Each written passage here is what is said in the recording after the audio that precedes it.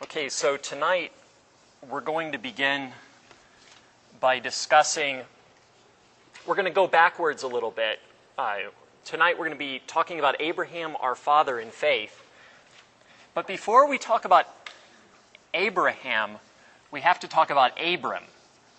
And before we talk about Abram, we have to see how the narrative in Genesis 1 through 11 prepares us for Genesis 12, when Abram comes onto the scene. Well, he actually comes onto the scene in the end of chapter 11, but he'll really be on the scene in chapter 12. So, the first 11 chapters of Genesis are almost kind of like a preface or an introduction to what's going to really begin, really get going with Abraham, our father in faith. And so we have these different genealogies in Genesis 1 through 11. We begin with Adam, and we see that through Adam fathers Cain, who's the firstborn, but Cain does not get the blessing of the firstborn, the blessing that the father gives to the son. Rather, he sins. He murders his brother Abel, and the other son who's given is the son Seth, and Seth retains the blessing. Okay, so we see genealogies going down from Seth, and from Adam we have 10 generations through Seth. So we have 1, 2, 3, 4, 5, 6, 7, 8, 9. And then the 10th generation is in Noah. And so the narrative continues through Noah, and Noah has 3 sons, Shem, Ham, and Japheth. Shem is the firstborn. Shem does not forfeit the blessing of the firstborn, but we do see a particular curse given through Ham to Canaan in Genesis 9. Now, through Shem, going through Shem from Noah, we have 1, 2, 3, 4, 5, 6, 7, 8, 9, and then the 10th generation is with Terah. And Terah has 3 sons, and his firstborn is going to be Abram.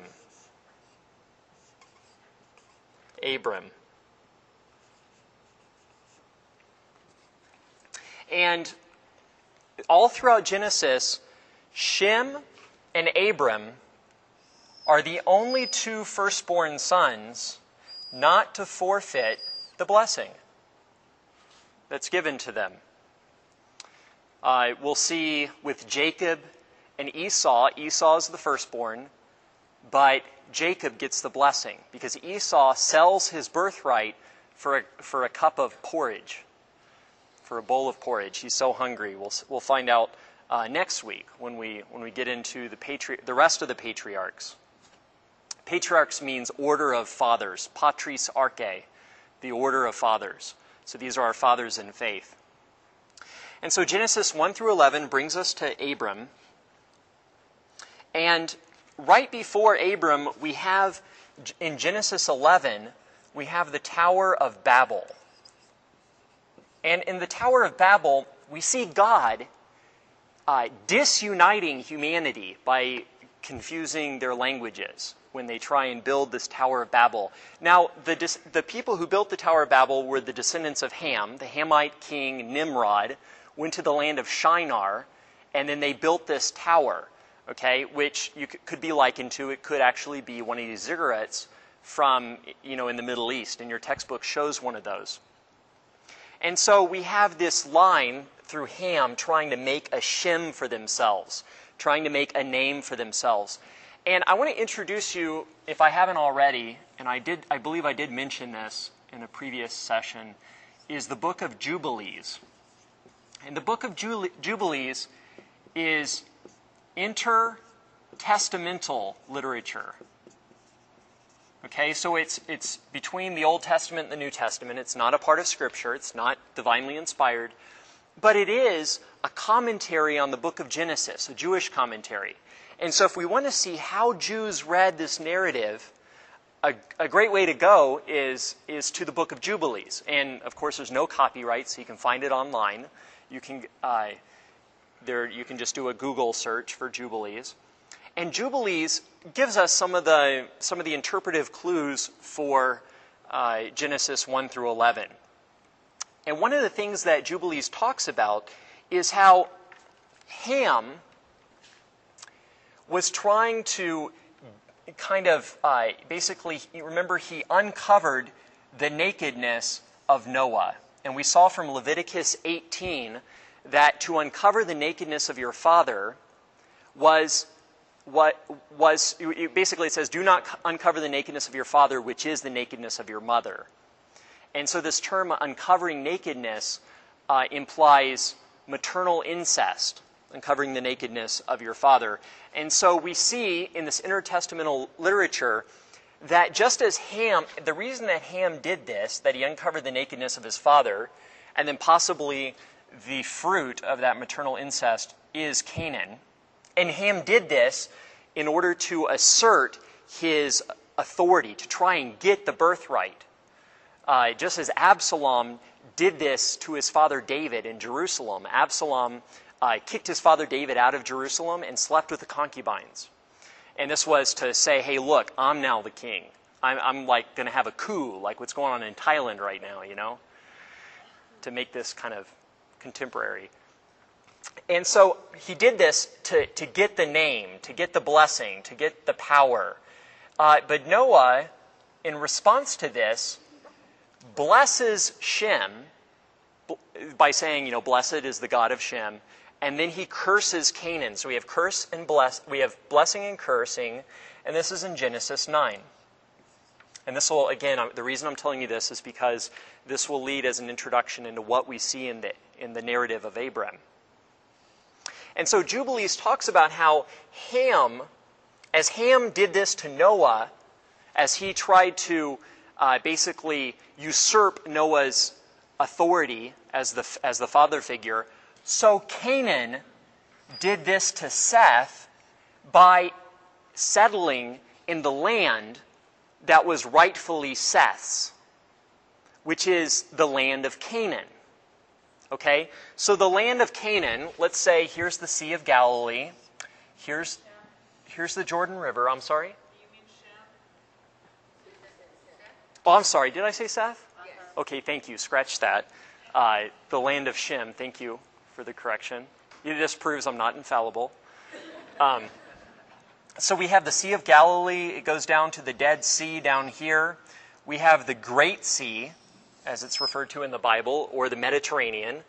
And I know the Rexroads are very familiar with this territory after that cruise, which next year they're going to give to me because they're going to like this Bible study so much. And so this land of Canaan, we're told in Jubilees, is rightfully the land of Shem, not the land of Seth. Okay? And so we're going to see Abram starting on this pilgrimage to the land of Canaan. And later on we'll see Abram's descendants taking over the land of Canaan. And Jubilees says this is right because, hey, this is Shem's property. This is what he deserves. This is not Canaan's. Canaan usurped Shem's property just as Ham tried to usurp Noah's authority in Genesis 9. Do we know how that happened? I mean, how did Canaan get it from Shem? How did he get it? I don't know. I think he ran out. I think he ran out there and he. Yeah. I guess he put a stake out first. I guess it was like, what's that movie where they're Irish and has Tom Cruise in it?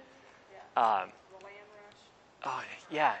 What's it called? Far and Away. Far and Away. Yeah, it's like Far and Away, I guess. You know, they ran out there, but Canaan tripped, Tom Cruise and got there first and put his flag in the land.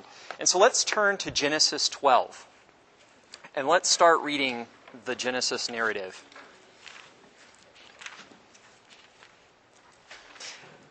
But before we begin reading the narrative, go ahead and turn there, is to note that what God is trying to do from the time of Adam is that God wants to put Humpty Dumpty back together again. God wants to reunite the human family. And so, guess what? The human family is being reunited under Nimrod, Ham's descendant. The Tower of Babel, humanity is coming together, speaking the same language, building a tower. So God should be happy about this, right? Well, no, God wants unity, but he doesn't want unity born out of violence or political motives or, barbaric power. This isn't the type of unity that God desires. God rather desires unity through humility, unity through the covenant. Okay, God, he wants unity on his terms, not on man's terms. And so we see humanity trying to go its own way, making a name for itself, and then we see God uniting humanity through Adam, through Seth, through Noah, through Shem, through Terah, through Abram, and then later through Isaac, then through Jacob, then through Judah, and all the way down through Joseph and Mary into Jesus. And this is how God's going to reunite the human family. And so, okay, let's go ahead and turn to the narrative in Genesis chapter 12. And where did God call Abram from? Ur the Chaldeans? No. Actually not. That's what I thought at first. I was reading something and I said, oh, he called him out of Ur. Now it does say that Terah, in verse 31 of chapter 11, it says that Terah took his son Abram, his grandson Lot, son of Haran, and his daughter-in-law Sarai, the wife of his son Abram, and brought them out of Ur the Chaldeans to go to the land of Canaan. Okay, so Terah was the one who brought Abram out of Ur. But God didn't call Abram out of Ur. God called Abram out of Haran. And in your book, where is it? I believe it's like around page 77, or maybe that was last week. We were looking on page 77. But we'll see the journey, the map of where Abram traveled. Page 89, thank you. Page 89 in your books, you'll see the map. And you'll see how Abram comes from Ur, which is in Mesopotamia, around modern-day Iraq, goes through Babylon, goes up, and he's in Haran, is where God calls him out of. And so Haran is way in the northeast. It's in Assyria.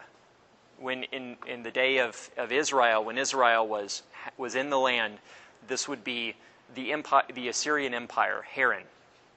And so God calls him out. And we see in chapter 12, the Lord said to Abram, "Go forth from the land of your kinsfolk and from your father's house to a land that I will show you." Now, God doesn't say, he says, the land I will show you, but he doesn't give the coordinates. He just says, to a land that I'll show you. And then he makes a promise. God makes a threefold promise. And I'm sure you're already well aware of what this threefold promise is if you've read the chapter. But I'm going to go ahead and write them up here. The first promise is he says, I will make of you, he says, go to a land that I will show you. I will make of you a great nation and I will bless you. So he says, go to this land and I will make of you a nation. A nation. And so this is the first promise. The second promise is, I will make your Shem great. Or in other words, I will make your name great. So that you will be a blessing. Okay? And this is a Hebrew idiom, just like to uncover the nakedness of your father is an idiom for maternal incest. So, I will make a Shem for you is like saying, I'm going to make a kingdom for you. I'm going to make a dynasty for you. Okay, it's like how we would say the House of Bourbon or the House of Habsburg, or the House of David. This is a Hebrew idiom. I'm going to make a name for you. So this is the promise of a kingdom. And we'll see more about this in Genesis 17.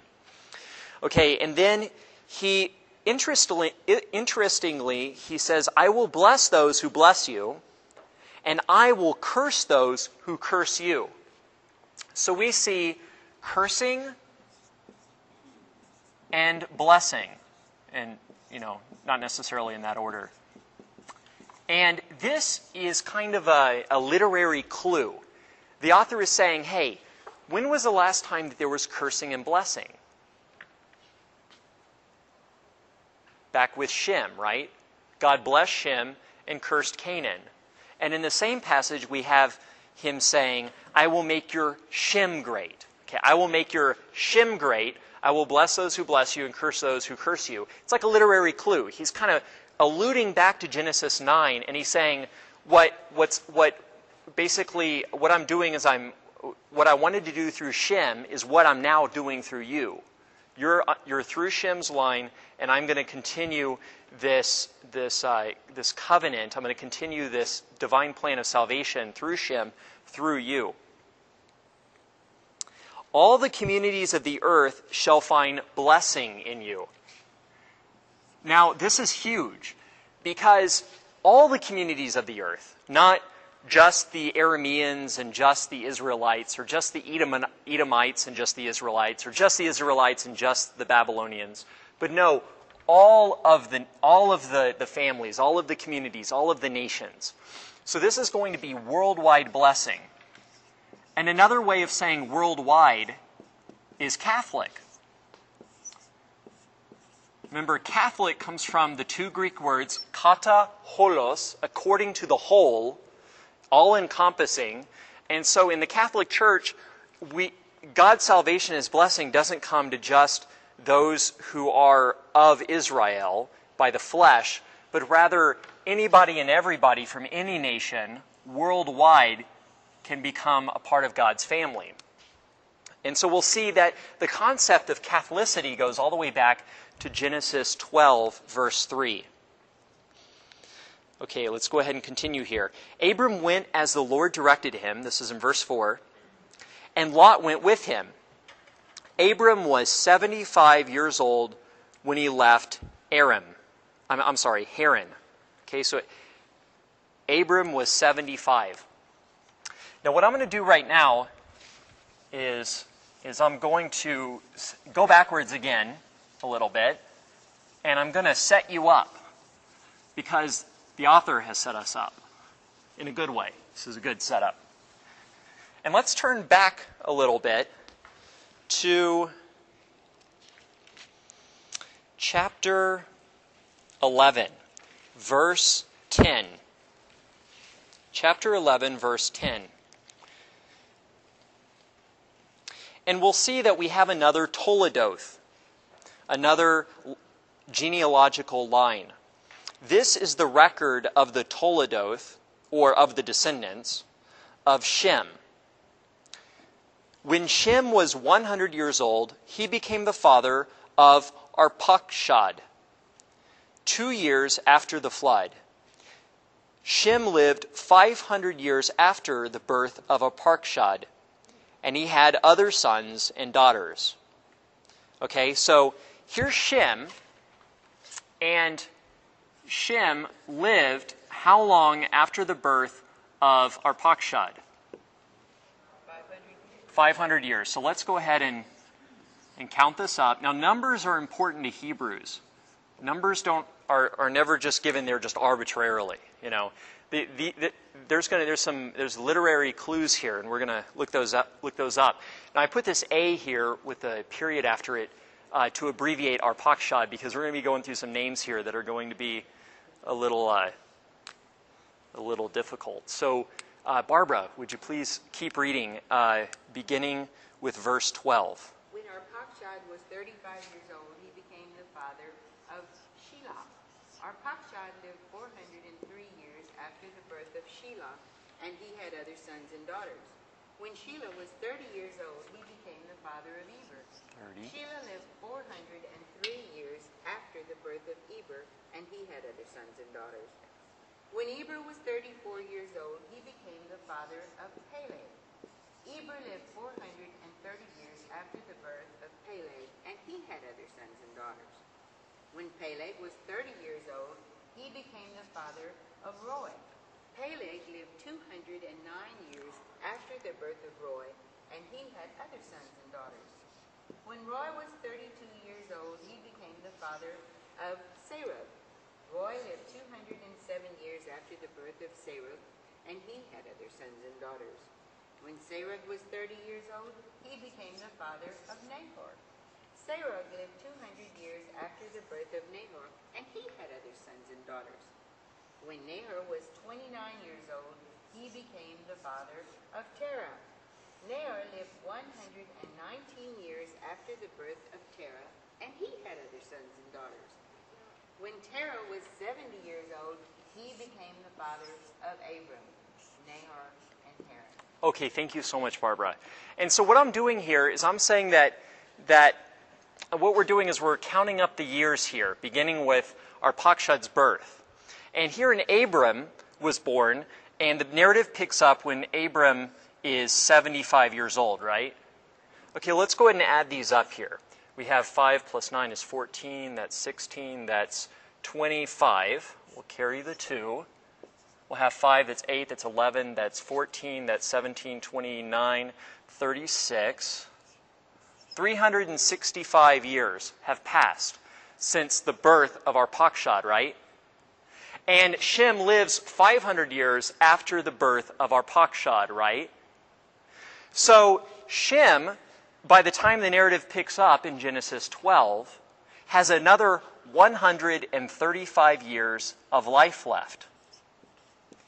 In fact, Abram lives another 100 years. Abraham dies at the age of 175. So, since he has another 100 years to live, Shem actually outlives Abraham by 35 years. And being back then, I mean, it wasn't like, you maybe kind of forgot who your grandfather was because maybe you had a divorce in the family and, you moved on and you moved to another country or something. No, back then, families were tight-knit. And do you think Abram would know who his, oh my gosh, there's father, great-great-great-great-great-great-great-great-grandfather is? Yeah, certainly. And who was the last person to receive the blessing? Shem, right? Well, let's skip forward a little bit, and we'll go to Genesis 14. Genesis 14, verse 18. And we have this really weird pericope. A pericope is like a section of Scripture, okay? And it's about this mysterious character named Melchizedek. Now, Melchizedek in chapter 14, verse 18, is shown in the midst of these battles between these kings and Abram and these kings. And so we have Melchizedek. And Melchizedek's name means what?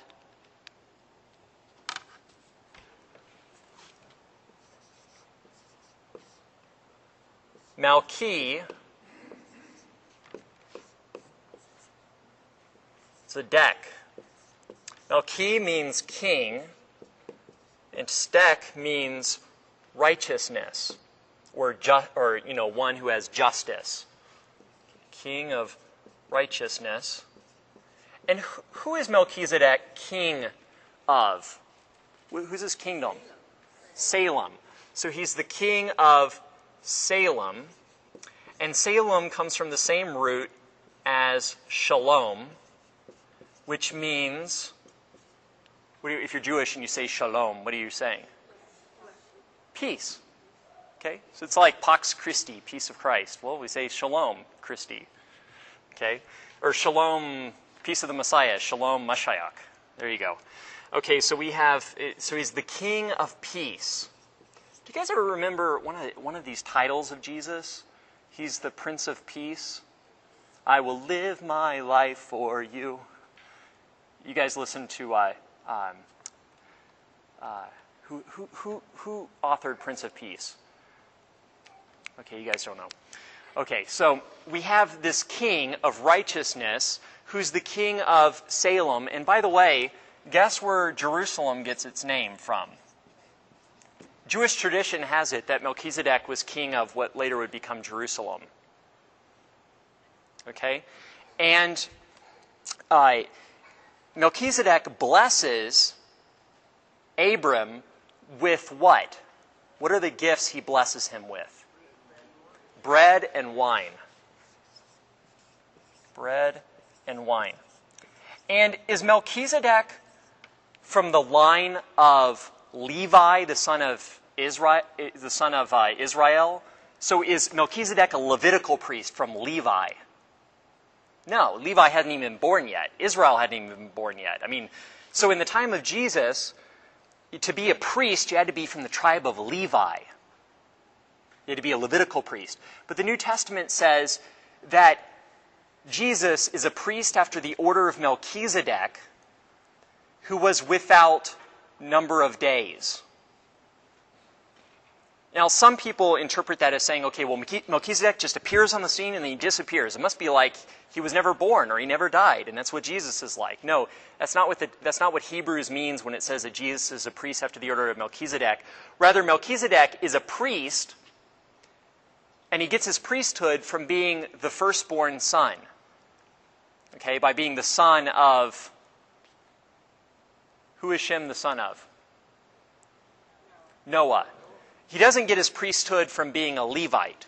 And we'll notice that Jesus is not from the tribe of Levi, but he's from the tribe of Judah. So how can Jesus be a priest, the Pharisees say, or the Jews say? How could Jesus be a priest if he's not from the tribe of Levi? Well, we'll learn later on that the Levitical priesthood was not, it didn't come from the beginning. The Levitical priesthood was kind of like putting a patch or a bandage on a wound.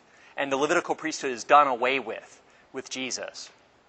But we'll see more about that later. But I'm just bringing this up so that later on when we talk about the Levitical priesthood, you'll see what I mean. And that when the book of Hebrews says that Melchizedek was without number of days, what it means is that in order to be a Levitical priest, you had to prove your lineage all the way back to Levi. You had to prove, your birthright all the way back to Levi. Well, Melchizedek doesn't have a birthright going back to Levi. In fact, he's much older than Levi, as Levi doesn't even exist yet. And so that's what the author of Hebrews means. And so here we have a great foreshadowing of Jesus. We have the King of righteousness, who's the king of the earthly Jerusalem, which means peace, and he blesses Abram's family with bread and wine.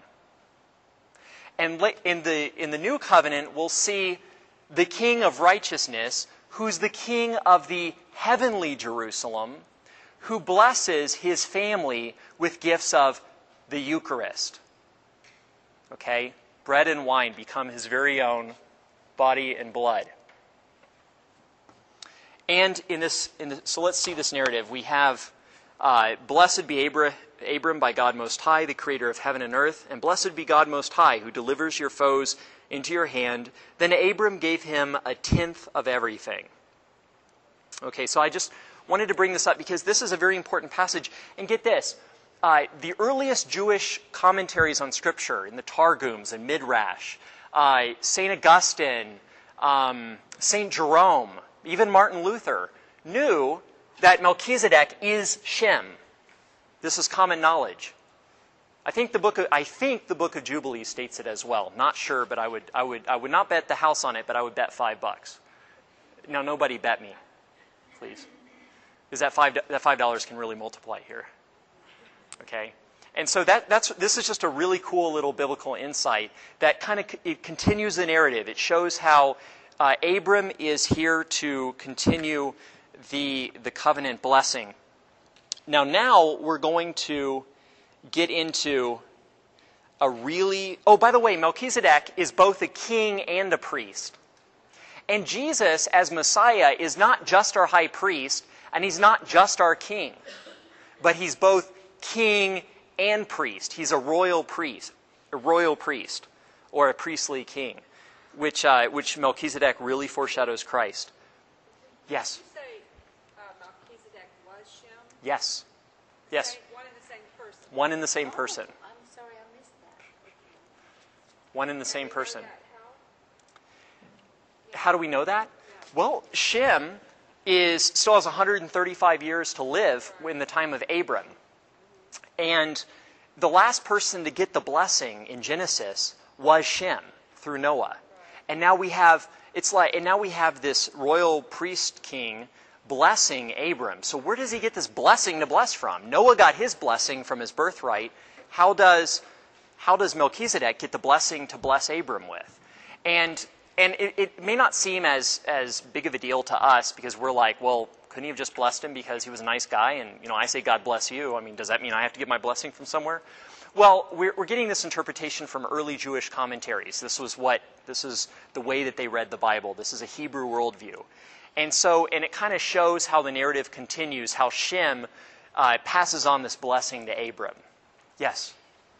So, in order for Shem or anyone to pass a blessing on, are they about ready to die? Or I mean, how do they decide it's time How do they decide it's time? to pass the blessing on? You know, I don't know. The way that before the Levitical priesthood, the way that familial authority, the priesthood in the family context, was passed on was from father to son. I know that in some cases the blessing was passed on right before death. Other times not. Like for instance, Ham wasn't near his death. Noah was not near his death when he blessed the god of Shem, and then he cursed Canaan. It would just happen to be after he had built a vineyard and he got drunk. The narrative doesn't say he was on his deathbed. So apparently he gave his blessing at that time. We'll see that later on that when Jacob supplants Esau and fools his father Isaac, Isaac gives the blessing to Jacob and not to Esau, even though that Isaac loved Esau more and wanted to give the blessing to him, but there was a little tomfoolery going on.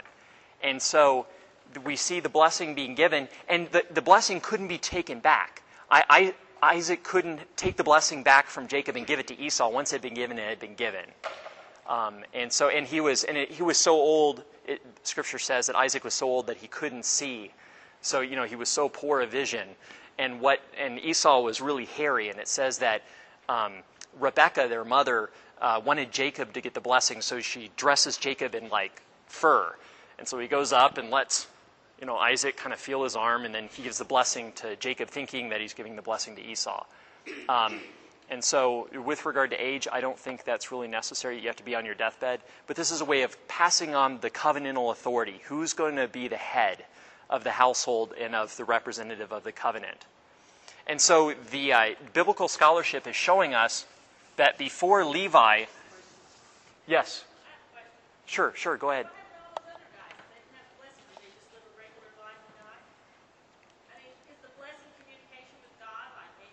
No, the blessing is where God is working through the covenant, where the covenantal authority continues. Basically, it's an authority that you have. Okay? So we're going to see later on, when the blessing continues through the kings of Judah, they're going to have the covenantal authority. And if you break off from the kingdom of Judah, you aren't doing what God wants you to do. He wants you... I would say that the people between Shem and Abram did have that authority, but that this is a different way of recording history. That they're just showing that the blessing went to Abram. The author is really trying to emphasize that. Now, it may be the case that they never got the blessing. That yes, Abram is a descendant from from Shem. And then Shem really did live to be that age, and he really did give the blessing directly to Abram and didn't give it to any of his children. But he gave it to his great-great-great-great-great-great-grandson.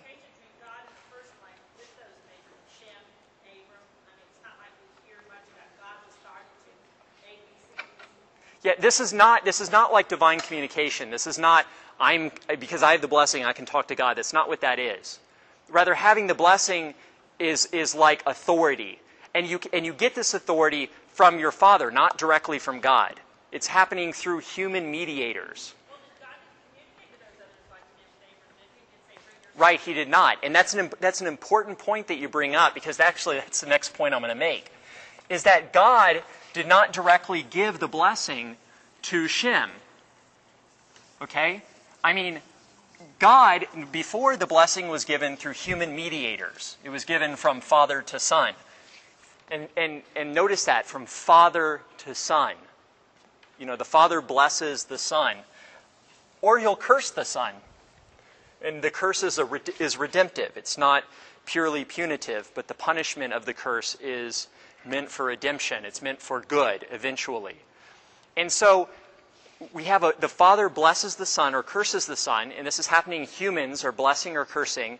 And then with Abram, we don't just have his father, Terah, or just Shem blessing, but we have God himself blessing blessing Abram. And so this shows that God is a father who's blessing his son, Abram, who he wants to bless the rest of his children, all the families of the earth, basically through Abram. So God wants to bless all of his children. He considers all the families of the earth his wayward children that he wants to bring back into line under the covenant. And this is where we move into Genesis 15. So let's go ahead and turn to the beginning of Genesis 15. I'm skipping over some of Genesis here, some of the narrative. I'm passing over the 4 kings, Abraham and Lot parting, Abraham and Sarai in Egypt. By the way, do you guys know Abram came from Ur the Chaldeans, which was a very wealthy place, is where his family originally came from. And then he went forth to a land that God called him to go to. And there was a famine in the land, and he goes down to Egypt. He comes out of Egypt. He comes back to the land. His nephew Lot gets in dire straits. And Abram acts as the redeeming kinsman to kind of redeem Lot from this situation. And so he redeems Lot, gets him out of this situation. Do we know of anybody else in salvation history who humbled himself and took the form of a slave, came down from where he was rich and went down to Egypt? As soon as he got to the promised land, he went right down to Egypt, and then he came back up, and then he ends up redeeming his kinsmen. Abram is a type of Christ. Christ comes down from heaven, goes to the promised land. He's born in Bethlehem. Almost immediately, he goes down into Egypt. He comes back, and he redeems us through his paschal mystery. So again, Abram is a type of Christ. Now, in Genesis 15, we have some time after these events, this word of the Lord came to Abram in a vision. Fear not, Abram, I am your shield. I will make your reward very great. But Abram said, O God, what good will your gifts be if I keep on being childless and have as my heir the steward of my house, Eleazar? Abram continued, See, you have given me no offspring, and so one of my servants will be my heir. Then the word of the Lord came to him, No, that one shall not be your heir. Your own issue, your own seed, your own son will be your heir. He took him outside and said, Look up at the sky and count the stars, if you can. If you can. He only says it once. I'm just giving emphasis. Just so, he added, so shall your descendants be. Abram put his faith in the Lord, who credited it to him as an act of righteousness. He then said to him, I am the Lord who brought you from Ur of the Chaldeans. And this is where people say, God did bring Abram from the Ur of the Chaldeans. Well, he did through his father Terah, but the call began in Haran, where he really called him. To give you this land as a possession. This land as a possession, the land of Canaan, which shouldn't be Canaan's, it should be Shem's. O Lord God, he asked, how am I to know that I shall possess it? God answered him, Bring me a 3-year-old heifer, a 3-year-old she-goat, a 3-year-old ram, a turtle dove, and a young pigeon. He brought him all these, split them in 2, and placed each half opposite the other. But the birds he did not cut up. Birds of prey swooped down on the carcasses, but Abram stayed with them. As the sun was about to set,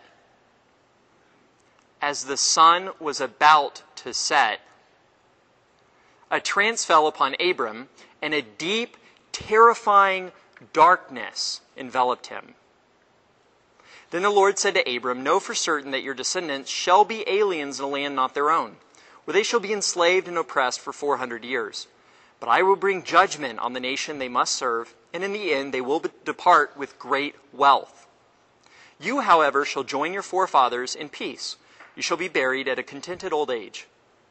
In the 4th time span, the others shall come back here. The wickedness of the Amorites will not have reached its full measure until then. When the sun had set and it was dark, there appeared a smoking brazier and a flaming torch which passed between those pieces. It was on that occasion that the Lord made a covenant, a berit, with Abram, saying, To your descendants, and the Hebrew is Zerah, which literally means seed. To your seed I give this land, from the Wadi of Egypt to the great river, the Euphrates, the land of the Kenites, the Kenizzites, the Cadmonites, the Hittites, the Perizzites, the Rephaim, the Amorites, the Canaanites, the Girgashites, and the Jebusites. Okay, now, what did we learn from the emphasis I laid upon Scripture? When God commanded Abram to look up at the sky and to count the stars, how many stars did Abram count?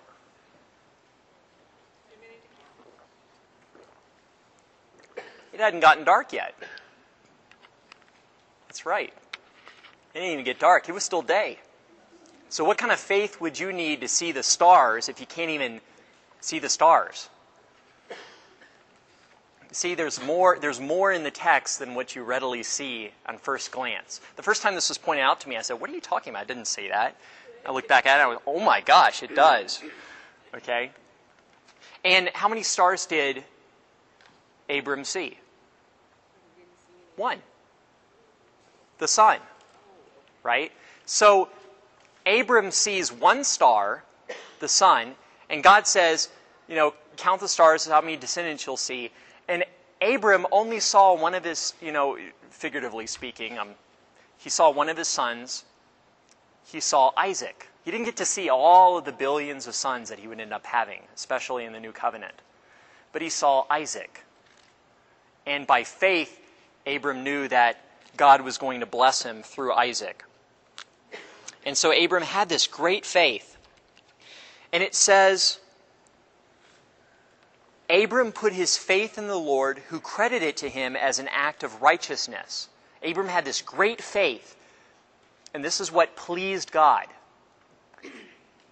And this is very important because later on Paul, in the epistle to the Galatians, is going to refer back to this text as an argument against those people who say that you must be circumcised when you're a Christian to be saved. And Paul will say, no. Let's go back to Genesis 15:6. Abram put his faith in the Lord, who credited to him as an act of righteousness. Is Abram circumcised now? No. Is Abram pleasing in the sight of the Lord through faith? Yes.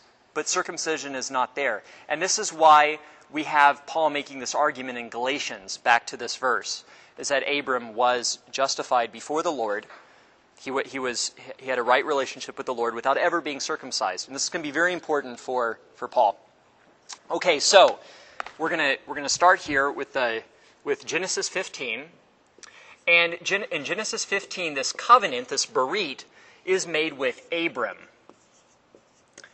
And the nature of the covenant making, by the way, when it says that you would enter into a covenant, it would say you would cut a covenant. And that comes from the sense of cutting the animals. That through the sacrificial animal, you're establishing this covenant. And so you're cutting the animal, so you're cutting the covenant. And we see that the animals were cut in half, right? And so this is like a covenant oath. God himself is going in the smoking brazier, and the flaming torch is going between the animals, saying, if I transgress my covenant, let what happened to these animals happen to me. Cross my heart, hope to die, stick a needle in my eye, chop me in half, pour salt in my bleeding wounds. Let me, be cursed, basically, if I transgress this covenant. Now, God doesn't have to do this. God already promised. That's all we should have. I mean, we don't need a covenant beyond God's promise. And Hebrews 6, which we covered in an earlier session, talks about how God's covenant is just God just loving even more. He's just saying, guys, look, you can trust me, really.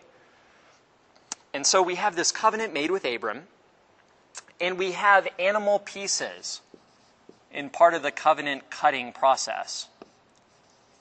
Covenant pieces. We also have a darkness enveloping Abram. Let me see here. Where is the darkness? Verse 12. A deep, terrifying darkness enveloped him. So we have this darkness, and there's terror. We also have smoke and fire. smoke and fire. So we're having a barbecue. And this will eventually foreshadow Independence Day barbecues. And then we have a prophecy of Egyptian slavery. By the way, you guys should go over to A&M, to like the Lupo's bookstore, and they have those really cool Aggie seat cushions. I really recommend those. So we have a prophecy of Egyptian slavery. And notice, not just the promised land, but all of Arabia is promised. All of Arabia. This, at the end of chapter 15, from the Wadi of Egypt, from the Wadi of Egypt, way down at the Wadi of Egypt, all the way to the Euphrates. This is a huge land that's being promised.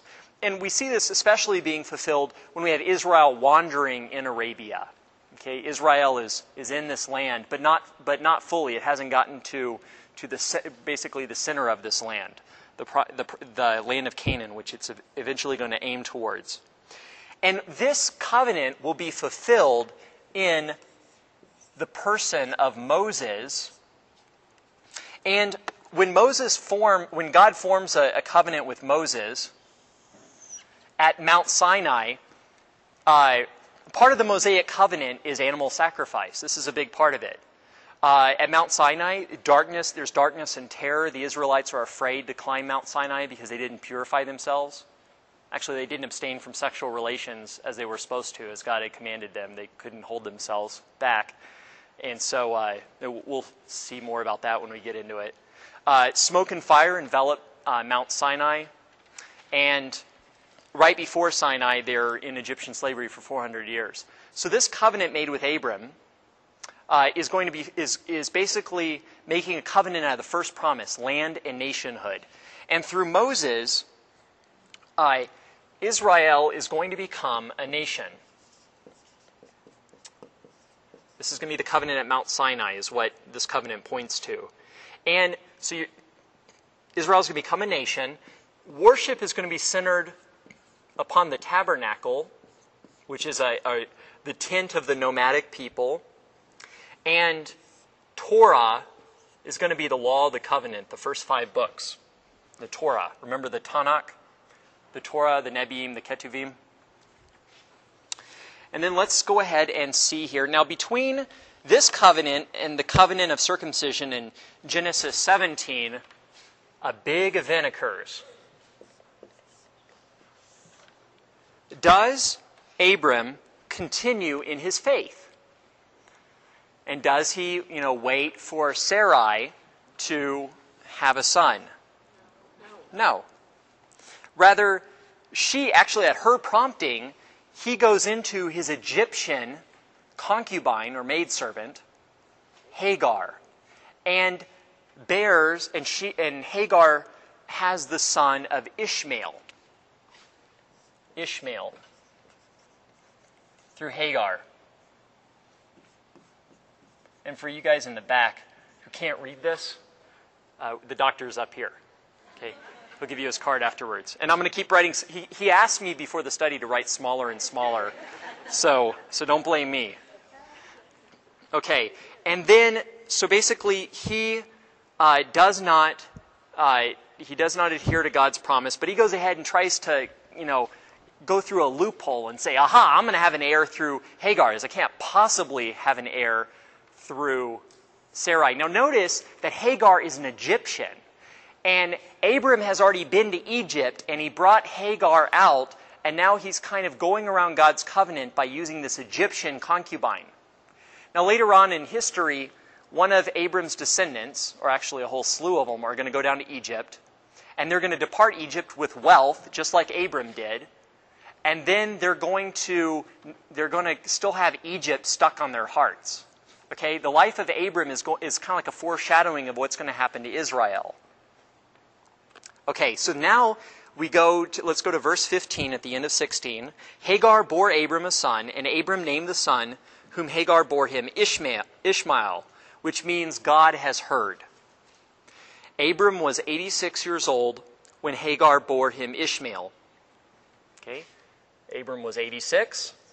And then we skip one verse to verse 1, and it says when Abram was 99. So 13 years went by. Boom, like it's like those movies, you know, when the scene kind of fades out and it says 13 years later. You know, this is what's happening here. And notice that Ishmael is 13 years old when the narrative picks up. When Abram was 99 years old, chapter 17, verse 1, the Lord appeared to him and said, I am God the Almighty. Walk in my presence and be blameless. Okay, has Abram been walking in God's presence and being blameless? No, this is like this is almost like a judgment. God's saying, come on, walk in my presence, be blameless. You know. Between you and me, I will establish my berit. I will establish my covenant. And I will multiply you exceedingly. Now, what does Abram's name mean? Abram. Exalted Father. Exalted Father. When Abram prostrated himself, God continued to speak to him. My covenant with you is this. You are to become the father of a host of nations. No longer shall you be called Abram, your name shall be called Abraham, for I am making you the father of a host of nations. What does Abraham mean? Father of a great multitude. So he goes from being an exalted father to being a father of a great multitude. And we'll see this fulfilled in the next covenant, that the covenant in Genesis 17 will point to. I will render you exceedingly fertile. I will make nations of you. Kings shall stem from you. Okay, so we have kings will stem from you. I will maintain my covenant, my berit, with you and your descendants after you throughout the ages as an everlasting covenant to be your God and the God of your descendants after you. I will give to you and to your descendants after you the land in which you are now staying, the whole land of Canaan. So we have Canaan being promised. Narrows it down a little bit more. As a permanent possession, and I will be their God. Verse 9. God also said to Abraham, now we're at Abraham, and this covenant now is being made with Abraham, not just Abram.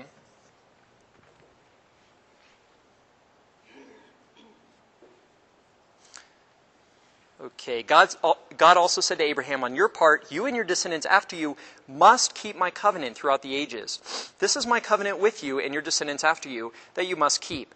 Every male among you shall be circumcised. Okay, circumcised. So this covenant that comes right after Genesis 16 is, I misspelled circumcised, didn't I? Circumcised, it has an S, not a Z. Look at me. Okay, so the punishment kind of fits the crime. You know, Abram was unfaithful. He didn't stay in this faith, and he commits this kind of lack of faith, and so he gets circumcised. And circumcision is kind of like the symbol of having a hard heart. This is kind of Jewish thought that before you're circumcised, it's kind of like, and circumcision is like, you know, getting off the old flesh, and kind of like newness comes from that. And we'll see St. Paul pick this up in Colossians when he teaches about baptism. Okay, circumcise the flesh of your foreskin, verse 11, that shall be the mark of the covenant between you and me. So this is also known as the covenant of circumcision. Throughout the ages, every male among you, when he is 8 days old, shall be circumcised. By the way, this is why there's a venerable ancient tradition of Christians baptizing their children on the 8th day. And in the early church, Christians picked this up from circumcision on the 8th day. Including houseborn slaves and those acquired with money from any foreigner who is not of your blood.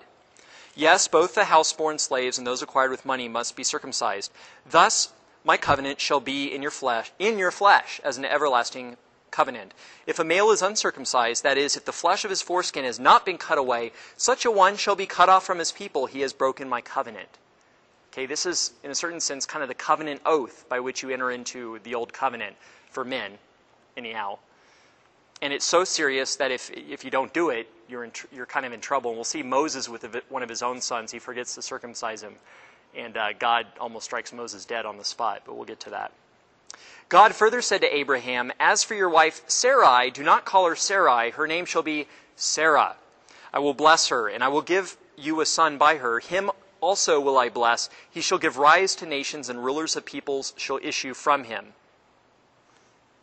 Okay, Sarai and Sarah are different versions of about the same name. And they mean, they indicate royalty among a woman, like a princess or a queen. Okay, this is kind of the most prevalent interpretation I've seen is princess. So if you want to name your daughter princess, go right on ahead, name her Sarah.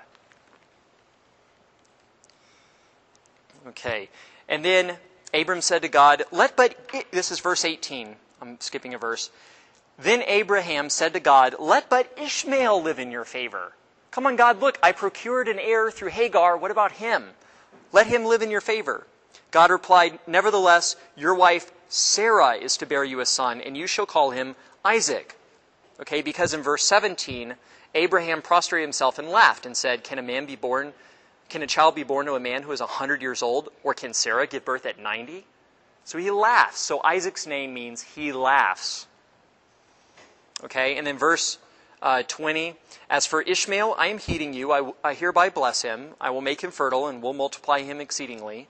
He shall become the father of 12 chieftains, and I will make of him a great nation. But my covenant I will maintain with Isaac, whom Sarah shall bear to you by this time next year. Okay? Are any of you in the medical field? Okay? You guys ever see babies getting circumcised in the medical field at all? Actually, Gloria here worked in the... Was it you who worked in the same hospital when I was born? Hillcrest Baptist Hospital in January of 1979. Gloria was working in surgery? In surgery when I was born there. Really, really odd. It's a small world. Small world, man. Texas.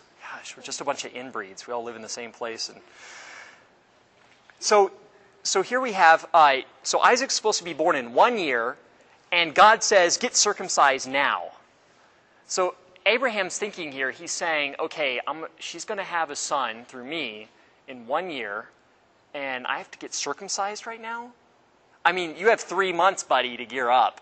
I mean, to basically get over your wounds. And then notice in verse 25, I'm skipping down a little bit, verse 25, and his son Ishmael was 13 years old. Remember, 13 years old, when the flesh of his foreskin was circumcised. Now, among Israelis and Arabs circumcise at 13 years old. They're real manly. You know, it's a rite of passage. It's like their quinceañera, or, you know, their a bar mitzvah would be the guy, right? It's like their bar mitzvah. Not the bat mitzvah, but the bar mitzvah. We're going to circumcise you at age 13. But the Israelites were a little bit more merciful. They did it on the 8th day. So, and notice here that we have infants entering into the covenant with they didn't have anything to do with this. On the 8th day, their parents choose it for them. And in the New Testament, we'll see Paul saying that baptism is the circumcision of the new covenant. And the early church fathers would point to this and they would say, see, St. Paul is talking about baptism being a new circumcision, and pretty much all Israelites were circumcised on the 8th day. It never happened beyond that because you were always circumcised by your parents, unless if you were a God-fearer and then you became an Israelite. And you're really fearing God before you become an Israelite, because that's why you're known as a God-fearer, I guess, because you're really fearing God because you have something to fear, right? Okay, you guys aren't getting this. Okay, so we have kings will issue from Sarah. We have circumcision, the land of Canaan being given. And here we have a foreshadowing of the covenant that's going to be made in 2 Samuel 7 with David and with David's son Solomon. And under David and Solomon, the kingdom, the structure is going to be not a nation, but a kingdom. And the worship is going to be centered not around a nomadic tabernacle like a tent that you can pick, that the Levites pick up and carry to the next destination, but rather it's going to be a temple built in Jerusalem. And the law of the covenant is going to be the wisdom literature. The Psalms are going to be the hymnal for the temple.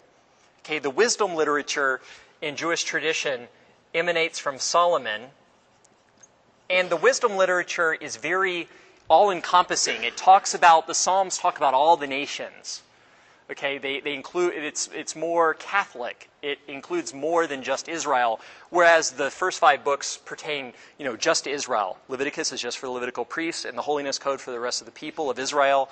And this is very nationalistic, whereas this becomes more kingdom-like, not so much nationalistic.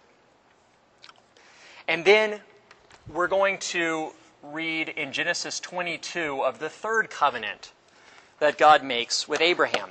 Now again, this second covenant in Genesis 17 is a fulfillment of the second promise in Genesis 12, verse 2. And that promise was, I will make your Shem great. Okay, I will make a dynasty for you. I will make a kingdom for you. And so, yes?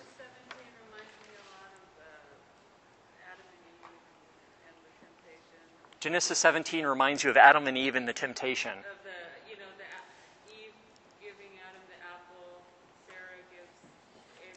Sarah gives Hagar to Abram. And you know what? I'll bet you that's not just coincidence. I'll bet you that's part of the narrative.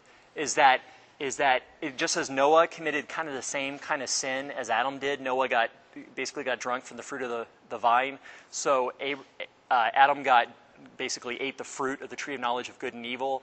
And so Abram kind of eats the fruit of, he's not supposed to have. Yeah, that's a great insight. That's really good. At least he gets it this time and not the woman.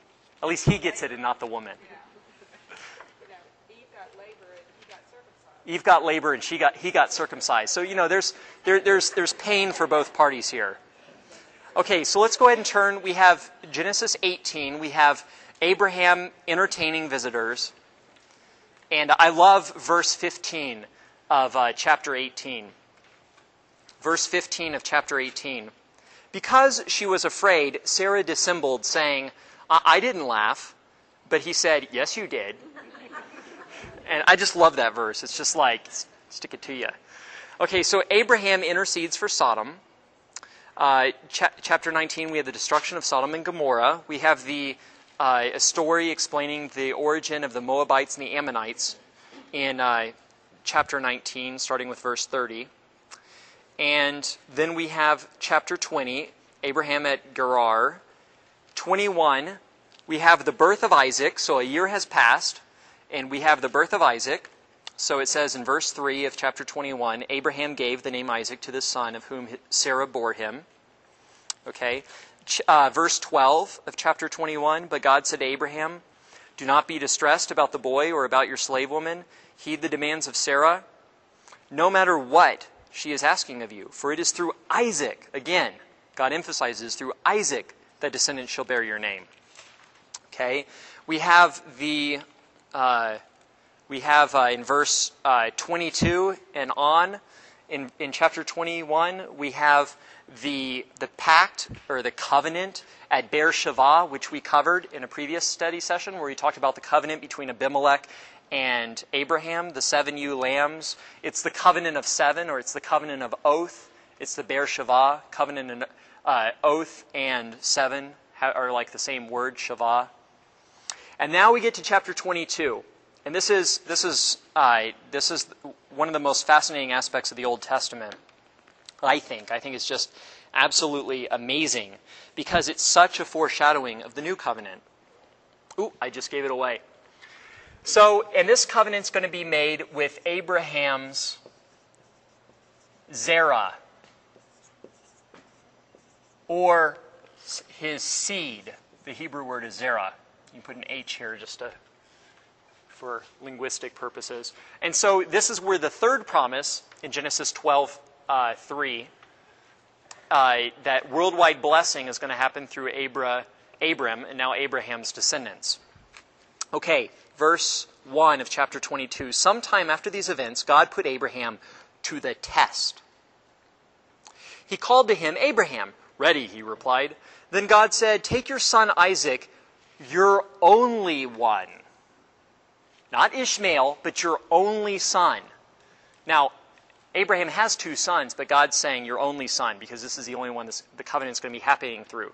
So we have an only son.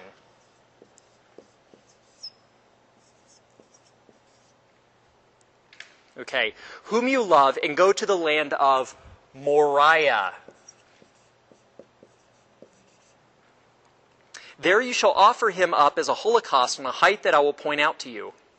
So early the next morning, Abraham saddled his donkey, took with him his son Isaac and 2 of his servants as well, and with the wood that he had cut for the holocaust, set out for the place of which God had told him. On the 3rd day, so we have the 3rd day,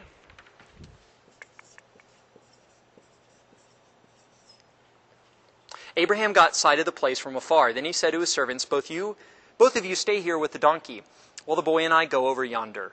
We will worship and then come back to you. Thereupon Abraham took the wood for the holocaust and laid it on his son Isaac's shoulders, because Abraham's too old to carry the wood. So we have this young, strapping man, Isaac, carrying the wood up this mountain in the land of Moriah. Okay, and laid it on his son Isaac's shoulders, this is in verse 6, while he himself carried the fire and the knife. As the 2 walked on together, Isaac spoke to his father Abraham. Father, he said. Yes, son, he replied. Isaac continued, here are the fire and the wood, but where is the sheep for the holocaust? Son, Abraham answered, God himself will provide. Okay, and the Hebrew there is Yehovah Yireh. Okay, God will see to it, or God will provide.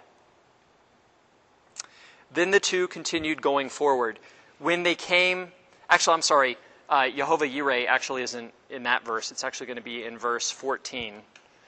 There's a different verb used in verse 8. Don't let me confuse you. Verse 9, when they came to the place of which God had told him, Abraham built an altar there and arranged the wood on it. Next, he tied up his son Isaac and put him on top of the wood on the altar.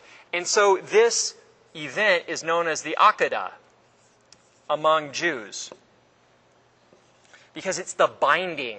That's Hebrew for the binding of Isaac. Isaac allows for himself to be bound to the altar. So Isaac he's involved in this willingly in this event. Then he reached out, this is in verse 10, and took the knife to slaughter his son. But the Lord's messenger called to him from heaven, Abraham, Abraham. Yes, Lord, he answered. Do not lay your hand on the boy, said the messenger. Do not do the least thing to him. I know how devoted you are to God, since you did not withhold from me your own beloved son. Okay, so not only is he the only son, but he's beloved. He's an only beloved son. As Abraham looked about, he spied a ram caught by its horns in the thicket. The thicket is where the lamb was.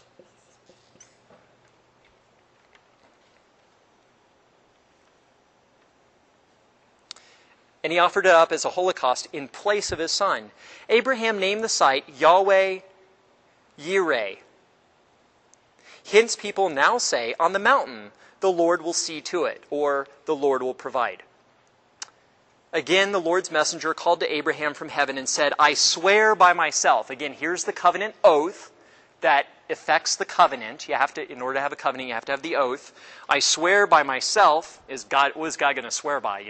Hercules or Zeus? No, he's going to swear by himself. Declares the Lord, that because you acted as you did in not withholding from me your beloved son, I will bless you abundantly and make your descendants as countless as the stars of the sky and the sands of the seashore. Your descendants shall take possession of the gates of their enemies, and in your descendants all the nations of the earth shall find blessing. All this because you obeyed my command. So we have worldwide blessing, Catholic blessing, not just national blessing. or just, a national kingdom type blessing, but this is going to be worldwide. All the families, all the nations of the earth are going to be blessed.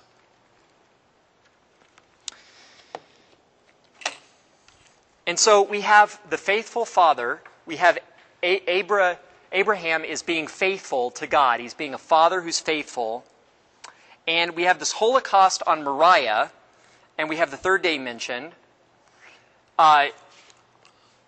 Isaac is bound to the wood.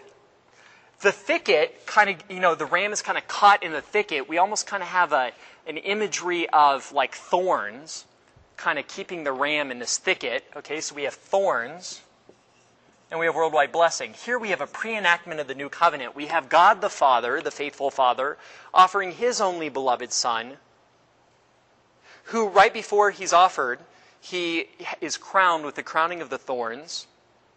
He's bound to the wood of the cross. He carries His own cross up Calvary. And guess where Calvary is? It's in the land of Moriah. Let me see if I have the verse here. If I wrote it down. It's in 1 Chronicles. Actually, I have it written down here in my Bible. This is where it is. It's in, Moriah is in 2 Chronicles 3:1. In 2 Chronicles 3:1, we learn that Solomon built the temple in the land of Moriah, on one of the hills of Moriah. And so here's the Temple Mount in Jerusalem, in the land of Moriah. Calvary is right outside of the gates of Jerusalem on one of those hills. And so we have Calvary is one of the hills actually in the land of Moriah. So this again is just the imagery is just popping out. You see, this is how Jesus could say to the disciples on the road to Emmaus, how He explained to them that He was all over the Old Testament. We've seen Him all over. We saw Him in Noah, we saw Him in Adam, we saw Him in Abel, we saw Him in Abraham. Now we're seeing Him in Isaac. We're seeing Him in this whole. We're going to continue to see Jesus all throughout the Old Testament. And so here, what we have here is we have a map, we have a blueprint for the rest of the Bible. We're going to have salvation history going through Moses, and then eventually through King David, and right up into Jesus, and on through into the church age. And salvation history right now is still going forward. It hasn't ended yet. Okay, now let's turn to Hebrews chapter 11. And those of you who have the Bible tabs are just going to be right there. And so put your siblings to shame and tell them that they need to get those Bible tabs. Hebrews 11, verse 17.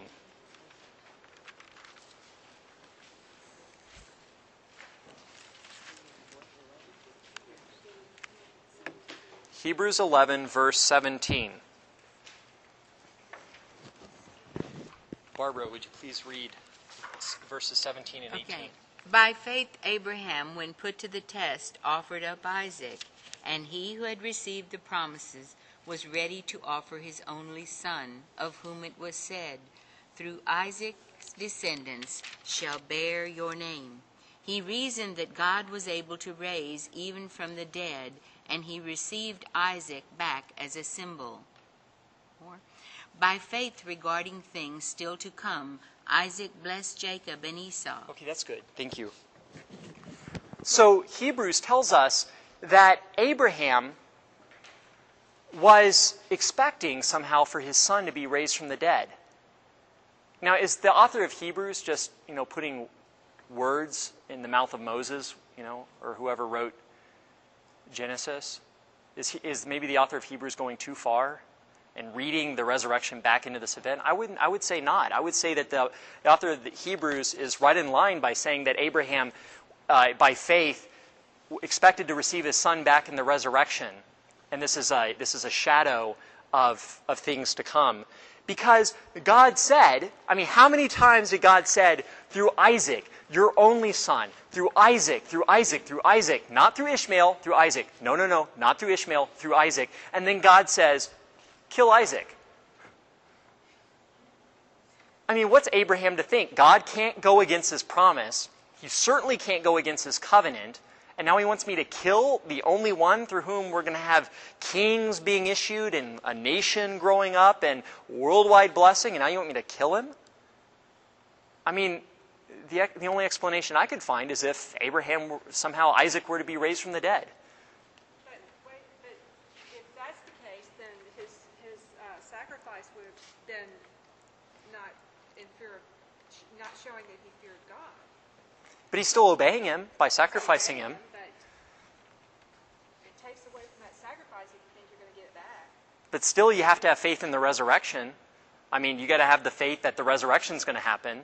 You know, that's still faith. I mean, if someone, if God were to say to me, "Okay, Carson, I want you to go slay your wife right now," and he doesn't say anything about the resurrection, he just says that we're going to have an heir through my wife, and he says, "Go slay her," and so I kind of infer that from that there might be a resurrection. I mean, that's still a lot of faith. That's still saying, okay, I'm thinking that possibly there's going to be a resurrection. Okay, where's the angel? You know? I mean, still a lot of faith. It's still the obedience that happens. And also what's really interesting is that other pagan gods demanded child sacrifice. And we'll find out later on in the life of Israel that Israelites actually succumb to this, and some Israelites actually end up offering their children in sacrifice to these pagan gods because they basically take on this idolatry. And so, in a certain sense, this is God saying, I'm not like these other gods who demand child sacrifice. You may have thought so for a moment, but Rather, I'm a God of love. And so let's go ahead and close in prayer since we've hit the 8:30.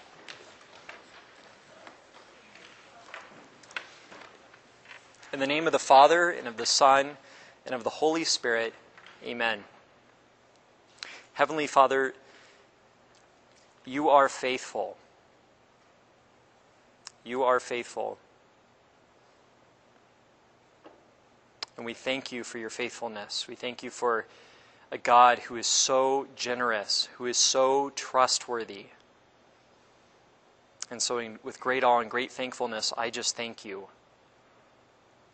I thank you for these scripture verses, for these passages that really confirm my own faith, that really help me see what you did in Jesus and what your plan is for us as Christians. And so I just offer you so much thanks. I also ask that as we depart from this place this evening, that we would go forth from this study tonight with a greater appreciation of your love.